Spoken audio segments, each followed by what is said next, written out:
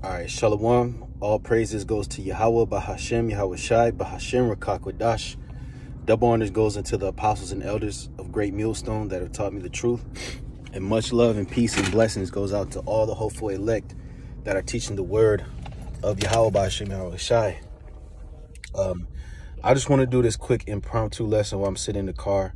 I don't have my scriptures on hand, but this is just like spiritual thoughts that I was thinking of, man. And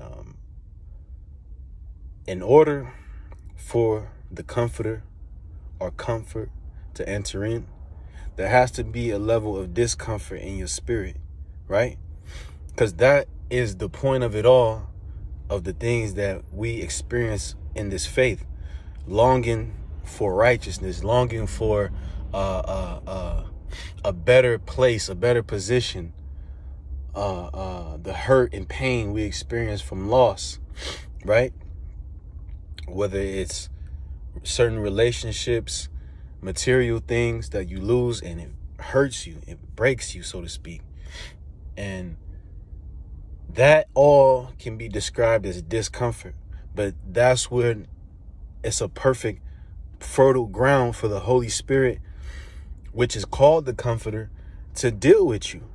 So that's why we got to embrace discomfort. We have to embrace chastisement and all the negative that comes with being a servant of Yahweh B'Shem Yahweh Shai. We have to, because then that was enters in the hope and the expectation for the kingdom and the faith. You see what I mean?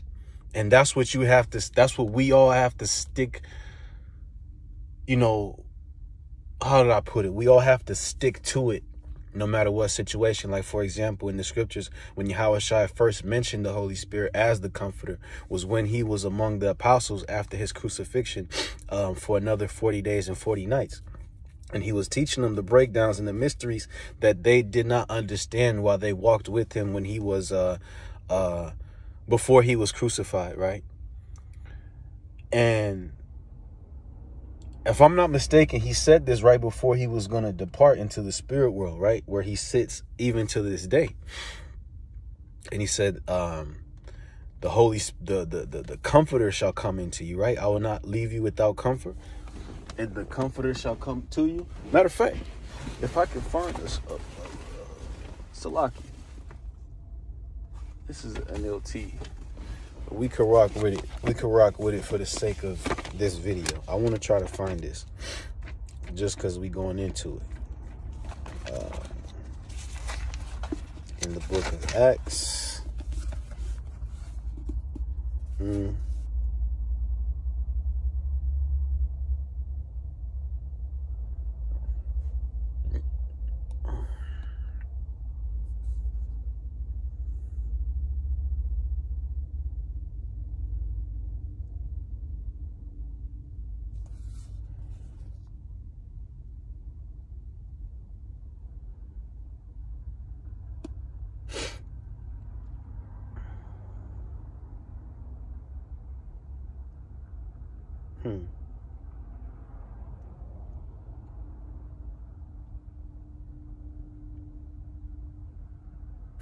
This is Acts 1:1. It says, in my first book, I told you, Theophilus, about everything Yahweh Shai began to do and teach until the day he was taken up to heaven, after giving his chosen apostles further instructions through the Holy Spirit.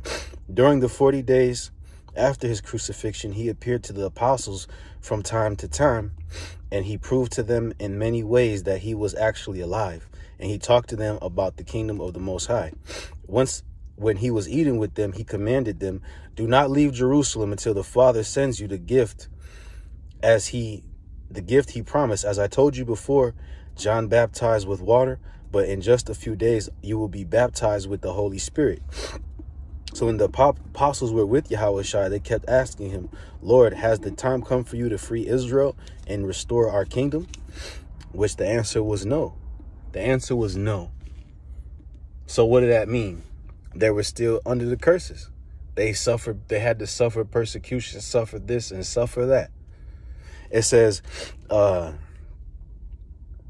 he replied, the Father alone has the authority to set those dates and times, and they are not for you to know, but you will receive power when the Holy Spirit comes upon you, and you will be my witnesses, telling people about me everywhere, in Jerusalem, throughout Judea, in Samaria, and to the ends of the earth.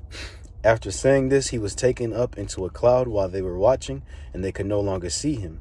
As they strained to see him rising into heaven, 2 white-robed men suddenly stood among them. Men of Galilee, they said, why are you standing here staring into heaven? Yahushua has been taken from you into heaven, but someday he will return from heaven in the same way you saw him go. You see? So that pretty much goes into the dynamic of the Holy Spirit coming down to deal with the apostles, which is what I was going into. And that's why it's necessary to go through discomfort, because that sets up a way for the Holy Spirit to of his function to comfort you in harsh times. You know, that's the whole purpose of the Holy Spirit, or it's one of his purposes, you know.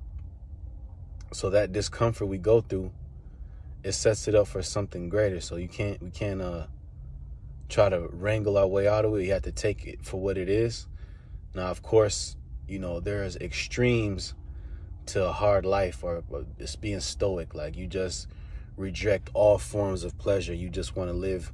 You want to sleep on a bed of nails and wake up and drink raw eggs and exercise until your limbs fall off. Like, nah, that's not the type of harshness that the Most High prescribed. It's just different things that happen to you as you strive to just be a man, stand on your 10 toes, be his servant, preach the word, you know, take care of your home situation, take care of your family if you have one, take care of yourself and the brothers.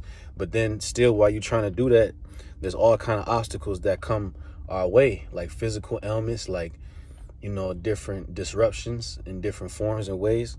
Losing your job if you have one, then you got to deal with that for a season, and you might get another job. The Lord, you know, it's just like stuff that we deal with. But, you know, throughout all that, the thing we have to draw the most inspiration from through our struggles is the scriptures, is the hope in our future. You see what I mean? So, you know, it's the kingdom, baby. This the revenge to our enemies, is standing as kings and gods of the earth, and our power, Yahushua, his vibration through the holy scriptures being iterated, man. Because this society is death. It's not sustainable. It's not sustainable. It's an illusion of life. We're not supposed to be here living this type of shit. It's a bizarro world. It's barely functionable living, if you want to even call it that. It's surviving. Okay? So with that, all praise goes to Yahweh B'Ashem Yahushai. Shalom.